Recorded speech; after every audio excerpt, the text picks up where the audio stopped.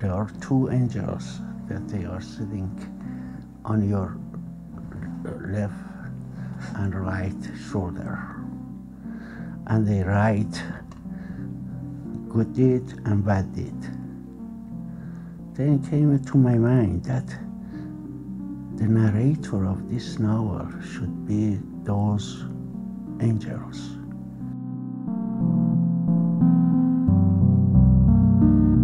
Tonight, I have the pleasure of introducing Shahriar Mandanipour. Shahriar is one of the most accomplished writers of contemporary Iranian literature, the author of 9 volumes of fiction, 1 nonfiction book, and more than 100 essays in literary theory, literature and art criticism, creative writing, censorship, and social commentary. Tonight, he is here to share his latest novel, Moonbrow. This is the first event where we get to have both author and translator in conversation together. Sara Khalili is an editor and translator of contemporary Iranian literature. She's translated a number of works, several volumes of poetry, many short stories, and at least 5 novels, including Shahriar's previous novel, Censoring an Iranian Love Story. Shahriar and Sara will be joined in conversation with Restless books publisher Ilan Stavans.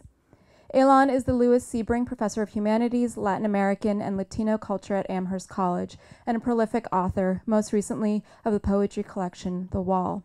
Please join me in welcoming Shahriar, Sara, and Ilan.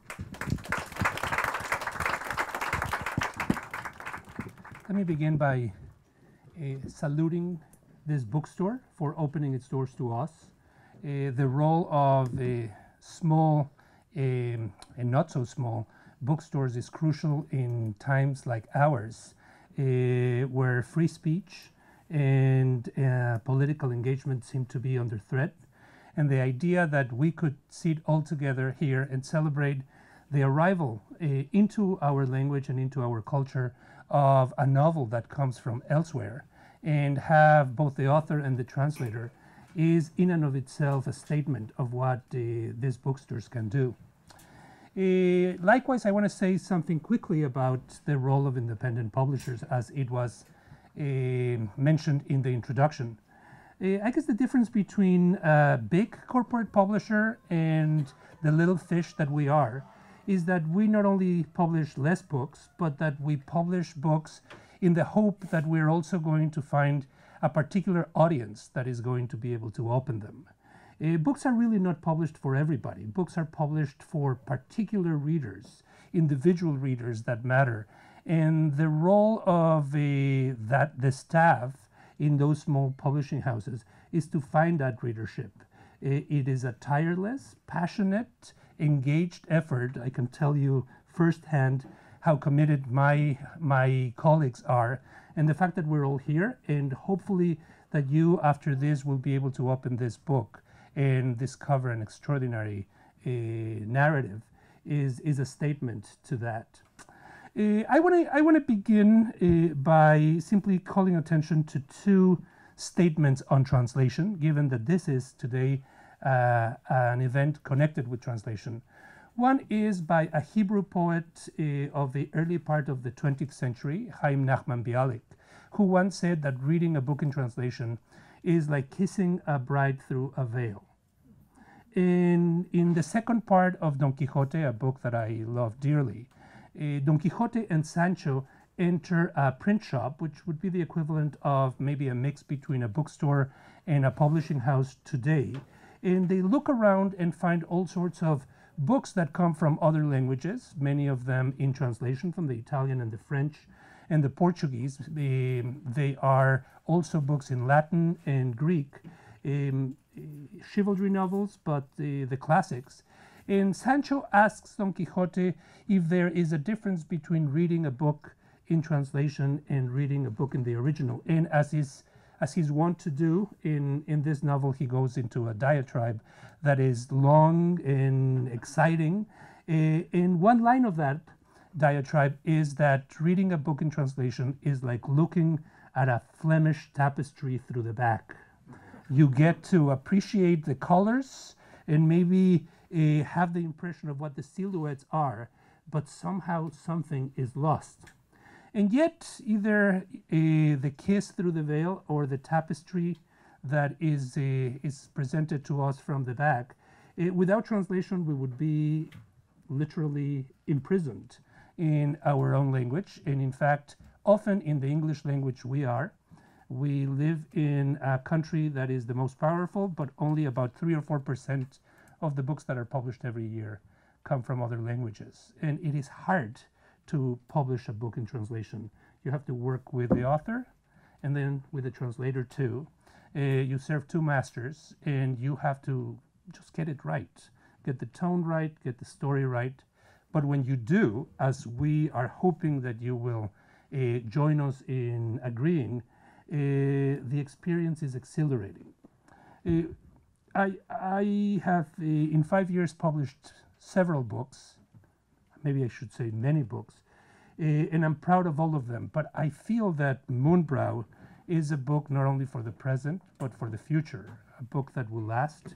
A book that competes with other war narratives, from Tolstoy to John Dos Passos to Hemingway, in an extraordinary way. And the fact that it is arriving to us in this gorgeous English, a kiss or a tapestry, and makes the statement that it does is extraordinary. Let's begin with a short reading, both in Farsi and in English, and then we'll engage in a conversation. The book has a two-part prologue, which are basically the two narrators of the book. Shahriar will read a piece of that in Farsi, and then I will read a piece of the same in English, and then maybe a page of the actual story. Are you going to translate me? I already have. No. Again? I would like to say something. Okay.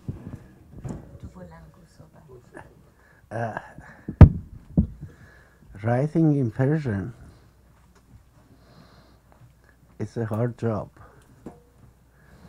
I can just tell you about walking on a mine field. You have, okay, you have to do it. Put your right leg and then do it. And walking. And after a few hours, you feel that, oh, I'm tired of walking like that. Let's go. That's the point. So when I was in Iran, the idea of this novel came to my mind. I tried to write it. 80 pages. Then I said, no, it's not. Then I tried 60 pages. No, something is wrong with this novel. It shouldn't be like it.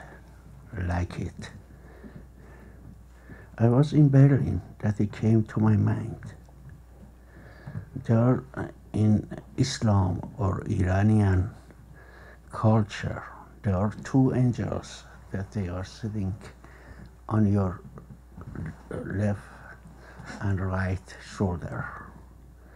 And they write good deed and bad deed.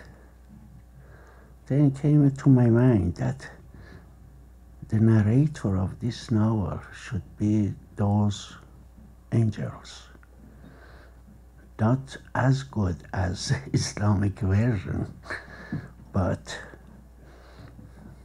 they have to write, and at the end of the day, they found out that somebody is censoring them, and somebody is checking them. That is God.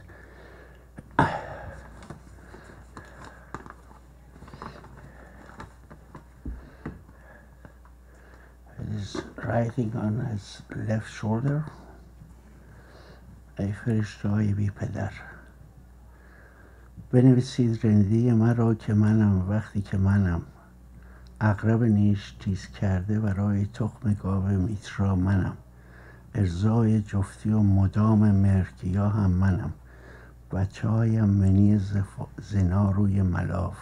خارش مازه میمون زیر باب منم. ونگ ونگی خط در خلنگزار دجر و فرات. شیر بریده جاده کرمپیچ ابریشم که منم. آروغ بارود توی هزار لای شکمه بنی آدم. توی پستوی محرابتان جنازه باد کرده سرباز. جنین سخ شده هم منم.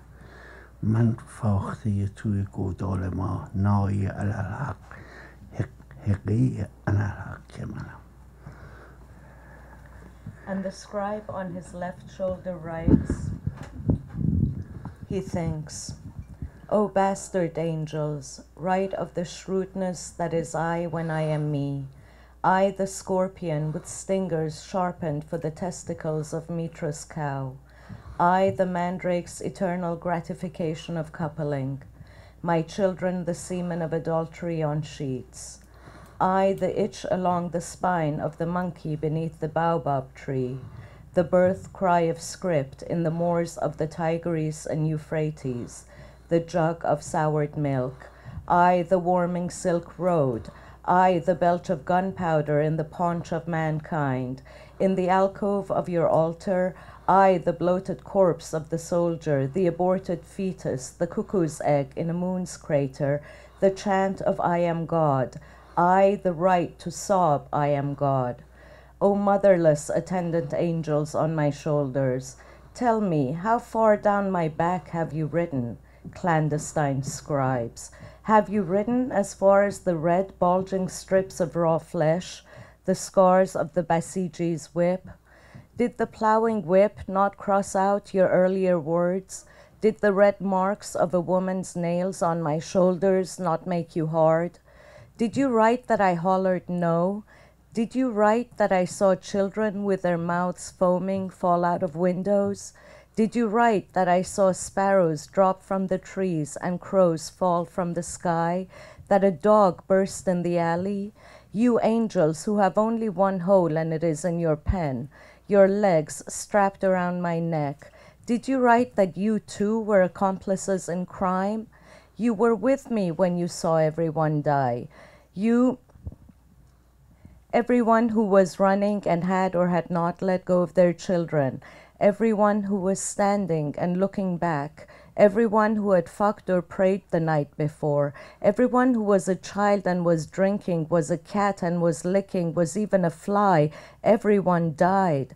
Did you write that all those who were hiding rotted in the cellars, and that white smoke like camphor and cotton filled the 7 holes of the dead? Write that I shout, oh, you pieces of dung descended from the sky. You killed everything. The scribe on his right shoulder writes, from the full-length window in Rehane's room, he looks out at the rainy, leafless garden, and it occurs to him. It is good that the second floor is always the second floor. He sees the fog wafting from the soil beneath the naked trees, a hesitant fog with a hint of violet. The sound of rainwater in the gutters of the old building grows louder. Rehane asks, how can it be that in your dreams you see nothing of the girl's face? I don't know, her face is hazy. Perhaps I see it, but it doesn't stay in my memory. Maybe she has covered her face with a chador. I don't know. Sometimes I remember her hair, like a shadow. I think it's very long, all the way down below her breasts. I may have even seen her naked. Her hair covered her breasts. Hey, watch it. What? You're talking to your innocent, dewy-eyed sister. Don't play games with me, not you. What if there's a crescent moon on her forehead and it shines so bright that I can't see her face? No, this is all a tall tale. My dreams are not tales. In many of them, I see us putting rings on each other's fingers. So what, Rehane snickers? That's nothing. I dream that a prince comes to our house to ask for my hand in marriage. She stares at him warily and says, "Maybe you had a bitter or painful experience that you subconsciously wanted to forget." That's what the idiot doctor at the nut house said. But I want you to help me remember. Tell me, what happened back then that could somehow be related to these dreams? I don't know. I'm surprised these dreams frighten you. I'm often frightened, and then I become even more frightened because I don't know what it is that I'm frightened of. Rehane's old samovar is gently simmering.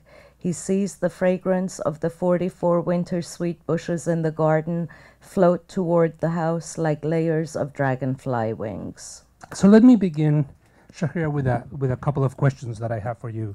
This is the story, by the way, let me bring the audience here. This is the story of Amir Yamini, a man who fights in the Iran-Iraq war and then disappears. When he is found, he has lost his left arm and he is infatuated. He returns to Tehran and he's infatuated with an image of a woman that he sees that is connected with, that doesn't have a face, and he connects it with the moon brow. There is so much that is allegorical in this book. We heard about the two angels, the angel on the left shoulder and the angel on the right shoulder. There's also the search for memory, the family connection. The sister is the one that engages in this search, in Tehran itself. So I want to ask you first, you yourself participated, you mentioned it at the beginning, in the Iran-Iraq war.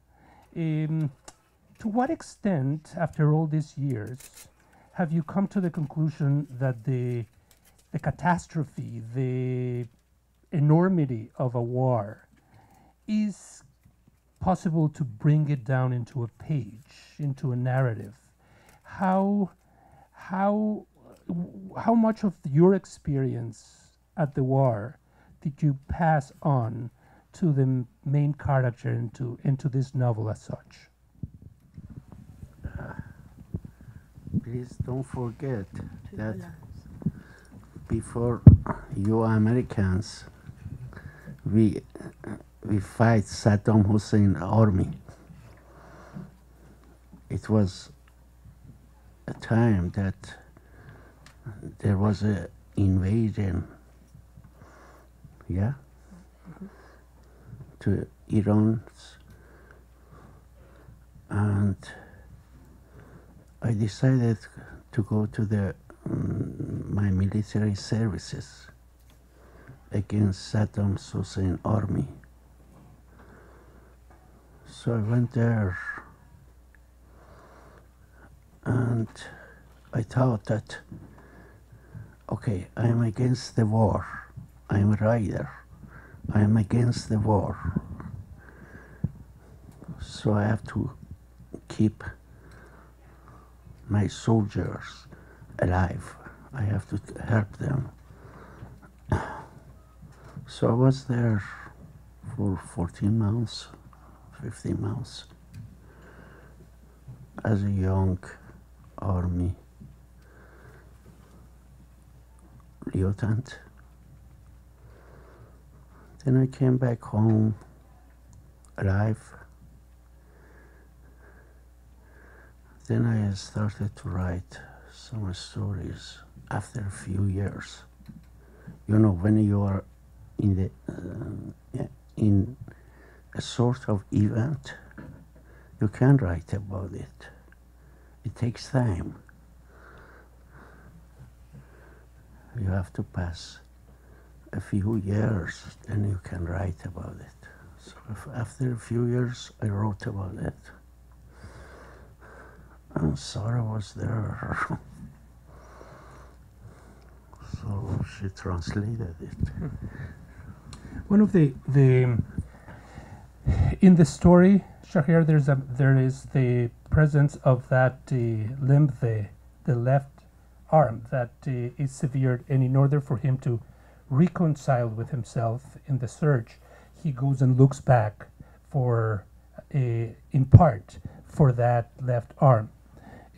I wonder, one of the things that struck me in the novel is that there is that body connection to memory. And I wonder if you think that different parts of our body remember things differently. Well, I think I think it is about Iran. All Iranian people, we will lose our left hand, and we are looking for it. Where is my left hand? It is about, after writing it, I found out that it is about Iranian people. All of us has missed. You have to translate me. همه ما دست چپمون رو از دست دادیم. We have all lost our left arm. That's it. I was, by the way, I started with Cervantes, and there's a lot in this novel that I see of Cervantes, and Cervantes also in a battle lost his left arm, at least the mobility of the left arm.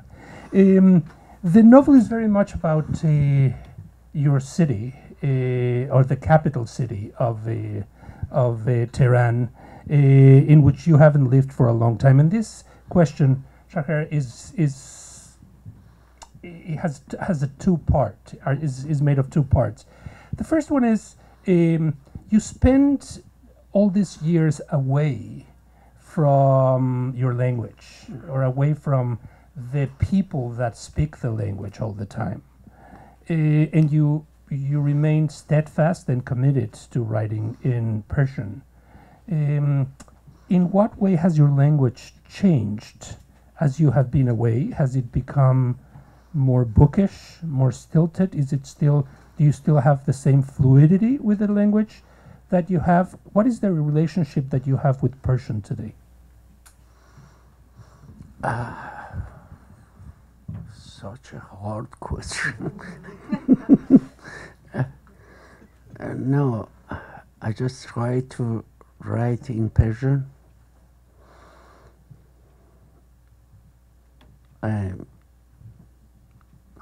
سعی میکنم اینو انجام بدم. I try to do it. In Persian language. Should I translate you? Sure. If you feel more comfortable. Yeah, I try to write in Persian language. I emphasis تقلا میکنم. I struggle with it. Yeah, to write in Farsi or Persian language is what I have in this world.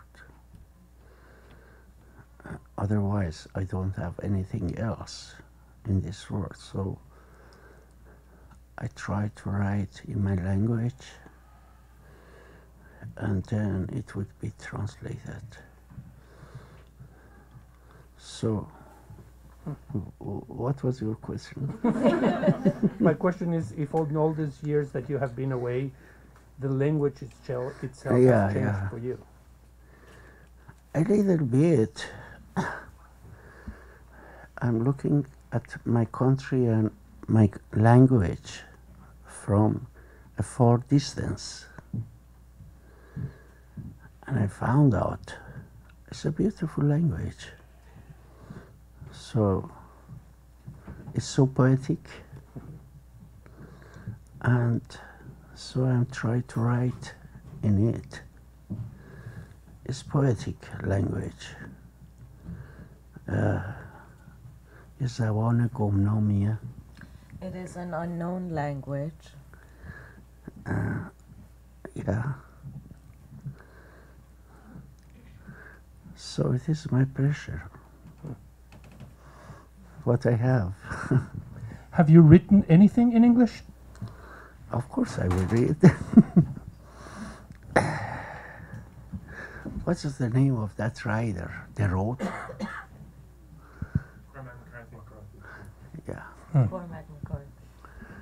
I was in an airport custom, and I had that book. You know, Iranians, when they are in a custom, American custom, I says, you have to be so careful because everybody thinks that you are a terrorist or you are going to do something. So I try to be good. And they opened my bag, and then that novel was there. And she asked me, how did you get it? I said, do you call it a novel? It is a so bad novel.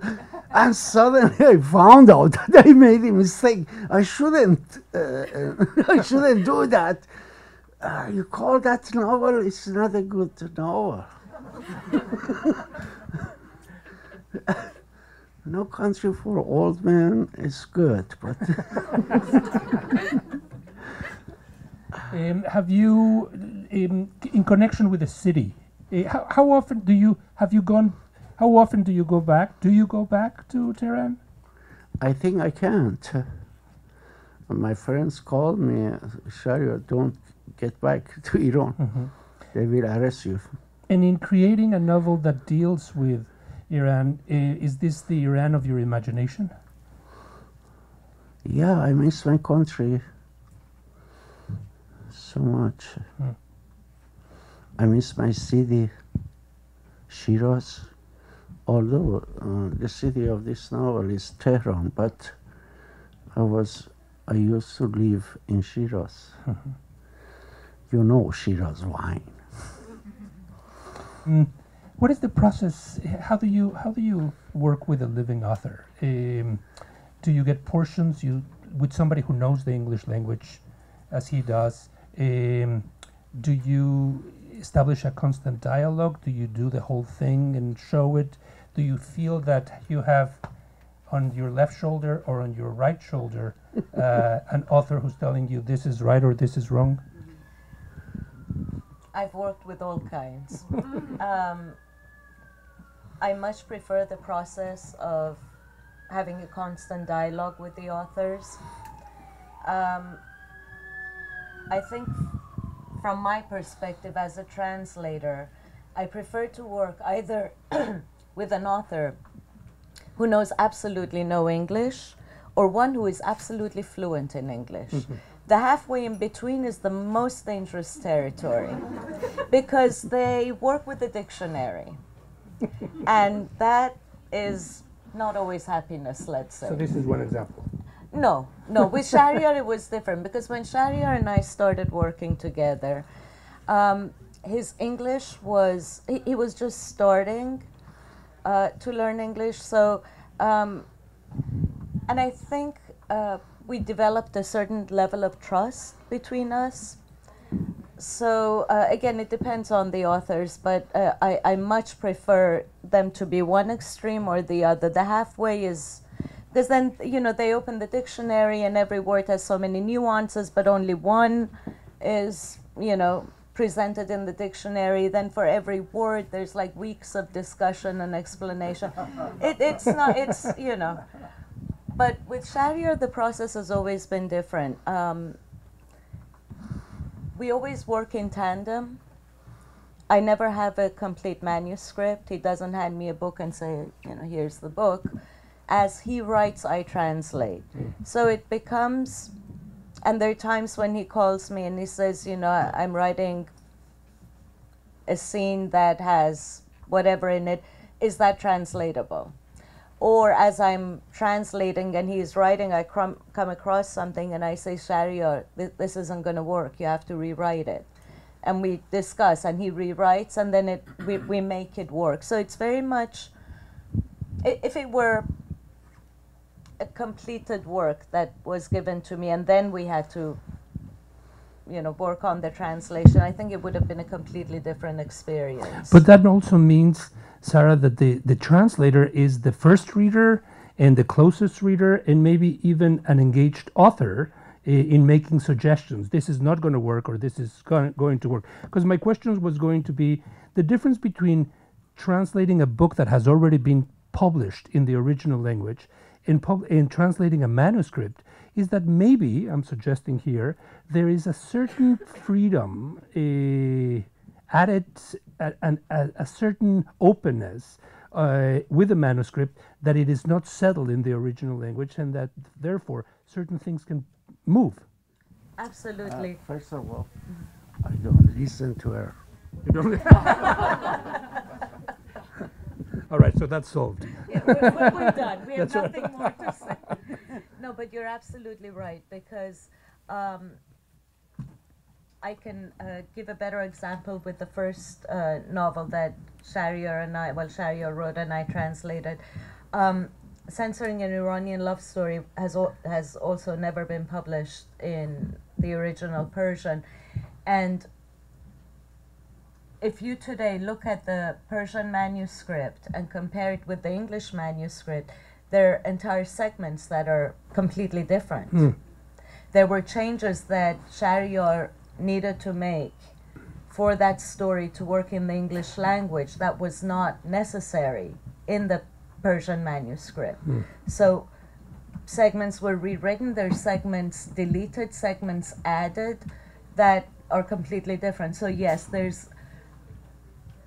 is a lot more freedom when you're working with a manuscript that's raw, basically.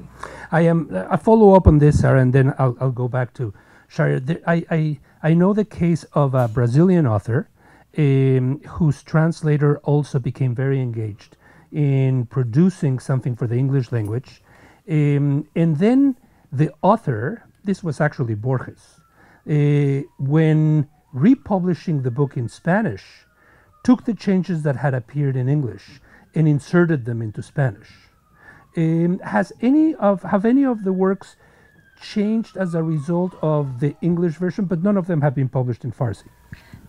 Not only have they not been published in Farsi, there is no prospect of them being published in Farsi unless Shahriar chooses to have them published, in Europe in the Farsi language. But I don't know if he's ever made that decision. But basically, the two manuscripts, there was less of that Here. in this book, but in censoring, there is a lot that was changed. And then this would be considered the final version from which other translations Yes. would. Both censoring An Iranian Love Story and Moonbrow, all other language translations will be based on the English. Do you want to say something? I think that after publishing this book, I can get back to my homeland. They are going to make another Salman Rushdie about me. That's it.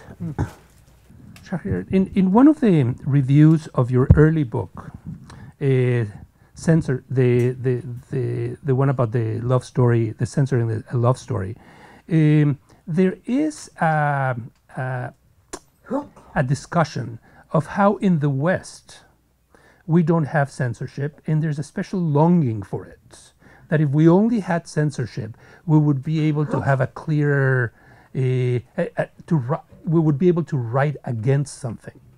You, as a writer who has been defined by censorship, almost reduced by censorship, what is it that you can tell the West about that kind of argument? The argument of having something to write against is sometimes valid. I don't know if you follow the question. It is one of the reviews that I got. It was in New Yorker. Mm-hmm. I can't remember the name of that writer. James Wood. James Wood, yeah. He said, when we are American writers, sorry to say it, that we are trying to write if we could get our character outside of a room or inside of the room. there are some books that they are censored in this world. I love it. I love this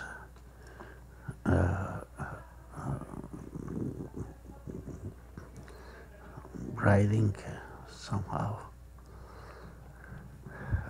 Yeah, there are some books that they deserve to be censored, you know. So we are writing them. You know, in the, we're going to open it to the audience for some questions. I was thinking of in Latin America, where I come from, for a long time, the fact that there were some dictators defined a number of Latin American writers, Garcia Marquez and Vargas Llosa and Julio Cortázar, and their novels appear to have much more of an essence. The moment democracy came to the region, even their literature seemed to have lost a certain quality to it. Any comments and questions from the audience? So on my way over here, I was speaking with my friend George Schlaba about the list of books on Opus Dei's censorship list. So there are books in the West that certain factions in the West would like to censor. I wonder if you could speak more specifically about what you think Shahriar has written in censoring an Iranian love story and in Moonbrow that is in any way threatening to the regime. You can imagine it. Who knows? They are making a sort of sampling. They arrest, for instance, a writer, şikence, torture him, and they bring him to the TV show, such a Stalinist confession. So then it is a message to all of us. So I don't know if I get back to my country, if they will arrest me or not. I don't know. I think some of the themes that Shahriar has written about in both of the books that are kind of on unsteady ground, let's say, is the entire question of war.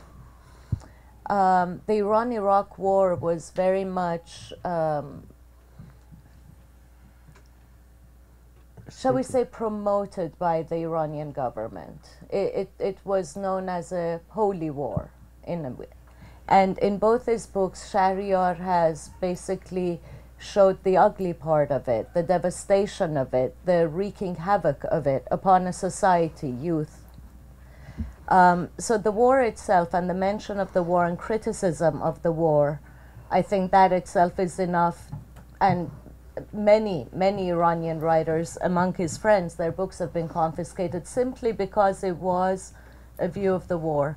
On the other hand, I think religion itself, its traditions, a look on the clergy and the entire culture of the clergy, the, shall we say, the corruption, despotism, everything that's ingrained within clergy of any religion, for that matter, I think that itself also is a big no-no. So even though I imagine that this translation is quite faithful, that what you have come with together is quite true for you, I wonder what losses there are for you in the Englification of your work. About translation, if the translator, the translation would be beautiful, it couldn't be faithful. And if it would be faithful, it couldn't be beautiful. I said that I found a translator that she's beautiful and her translation is beautiful as well. I have to trust her. There are times that I can't understand. Is it my novel or her novel? How can it happens to me when I got South Korean translation of my novel. I was look at it, how can I read it in this way or that way? Well, I can't. And then I thought that how could I چطور میتونم بدونم که این مترجم کره‌ای رمان خودش رو جای رمان من جا نزده. How could I possibly know that the Korean translator has not printed his own novel under my name?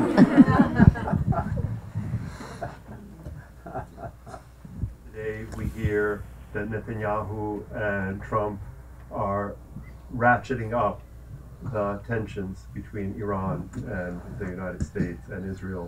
I wonder whether any of you have any words for those who make such decisions. Iran's regime, they want it. Don't do it. Don't bombing Iran because they need it to تبلیغات را بندازن. To create propaganda Yeah. and justifications. So it is, let's say, Mr. Trump, don't do it. We will help. We can help our democracy and we are fighting for it. Don't bombing Iran. They need it. They want it. Crazily. By they, he means the government. Yeah. Yes? There's a pretty large population of Iranian Americans. By and large, are they unsympathetic to the regime, critical of the regime, or are they by and large sympathetic? Most of them are against the regime. I think, particularly in West Coast, in Los Angeles, they call it Tehrangeles. And most of them are against the regime, yeah. But I don't know how. Some of them can go to Iran and get back safely without any problem. So it is what I'm not going to think about it, that people, they bother, I am suffering from it. That some Iranians همه توبره میخورن همه زاخور. You can't translate it. I did that in censoring. Eating out of the trough and the feedback too. Is that what you did? That's what he said. Yes, some of them, they are not good. I have a question for both of you. When there were different exile communities, the Russians, the Yiddish, the French, when living in the United States, is in connection with the question that you asked, have created a cultural infrastructure, and it included, for a number of different groups, a publishing side to it. Nabokov published a number of his books in Russian, outside of Russia. So is there a population of Iranian Americans where Farsi, the Persian language, remains, and there's a thriving literature scene? No? And why is that so? I don't know. I honestly don't have an answer for you, because there is, as the gentleman mentioned, a very large population of Iranian Americans in this country, and for the most part, a great majority are very well educated, very successful professionally. And they keep the two languages? Absolutely, most of them. even my niece who's here, she was born here and she speaks fluent Farsi and she writes Farsi. So it's very much within our culture that even the second generation, third generation are taught our language. However, I do not understand why there are no publishers out there who would publish Persian literature. In Europe, there are. There are one or two in France. There's one in Germany, I think. So they do exist in Europe, but not in the U.S., and maybe you know why. I don't know. And we are not going to publish it since I can get back to my country. This is what I swear in God, particularly censoring an Iranian love story. I will publish it in Persian language since I can get back to my country and publish there. Publish it in Farsi. Yes. I just, it's more a comment to what you were just talking about. Listening to you read it in Farsi, as good as the translation, of course, is very beautiful and very poetic. And it's too bad that the audience can't hear that. And I hope that there would be a day that you can somehow have it available to those of us who can understand Farsi. So it's beautiful. Thank you. How different do you think the translation would have been if you were just given the manuscript and weren't able to talk with the author? I think translating it would have been a lot more challenging than it was, because in this particular case, in other cases with other books and authors, it may be different. Shahriar's prose are very complicated. Oftentimes it's poetry in prose. He weaves language in a very intricate way. He ravels narrative and then unravels it and re-ravels it in different ways. And there were many instances that if I didn't have access to him, if he wasn't a phone call away, I'm not sure I would have gotten it right, because his prose are so complicated in certain instances. He plays with language in a very clever way. And again, I don't think I would have taken on the challenge of translating this book if I didn't have him. So let me ask you the question that I asked him before. Do you think that his language between the first book you translated and the second book is different? No. It's the same? Not at all. I would say, as complicated as it was with the first book, with the second book, I think he gave himself a freer hand with his prose, because he knew somehow we'd make it work. With the first book, it was the first time we were working together. He didn't know. He didn't know whether I was going to ruin his book. Correct. I had an American friend. I have. She told me, Shahriar, there is one of your stories is published in Pen American anthology, and the translator is so good. Find her. So I was at the Brown University for a fellowship. Then I tried to find her, and we start to talk to each other. Sara, man Shahriaram. I'm Shahriar, Sara. Shahriar Mandanipour. Can we talk? Can we do our job again? Do something in translation? And she said, "Okay." She was so kind and مهربان بود. And then, you can't believe it, I was at Brown University with a good fellowship for 9 months. So Shahriar, you are outside of Iran. Then what? What are you going to write? It was a festival at Brown University. Do you think that I need a translator or not? No, I think you can manage. It was a festival at Brown University that Salman Rushdie and Orhan Pamuk were invited. And Orhan Pamuk got the Nobel Prize at that time. So I was, Shahriar, what about you? It is Salman Rushdie. If you shake hands with him, you can get back to your country.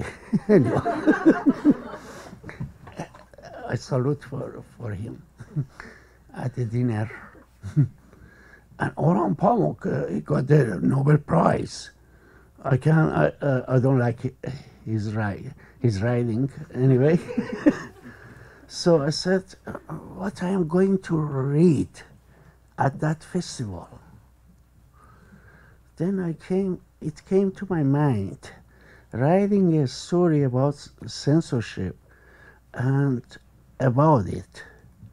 The subject of the story could be about censorship. So I started to write a short story about it. Then I found out that I can write it more and more. And I started to write. Because I am a smoker, I couldn't smoke in my, because I was living with my son. We had a good apartment at that city, Brown University, Providence. But I couldn't smoke, so I smoked in my bed,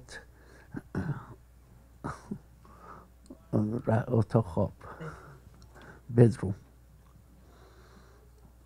I don't